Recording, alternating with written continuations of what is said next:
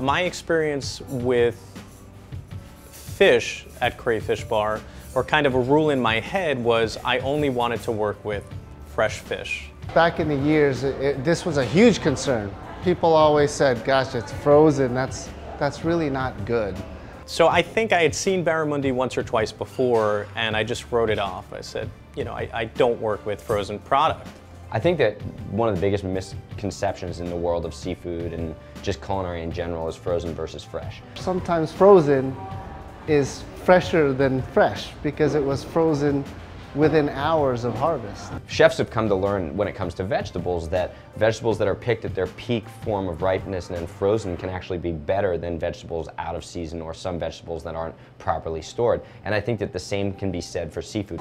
It's harvested from a livestock, it's processed, and hours later it's then frozen. When seafood is properly frozen, it's better than its fresher version.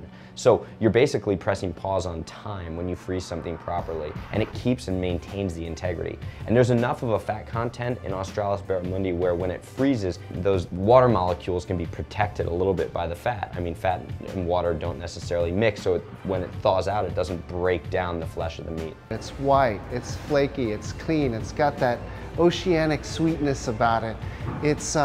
It's very reminiscent of sea bass.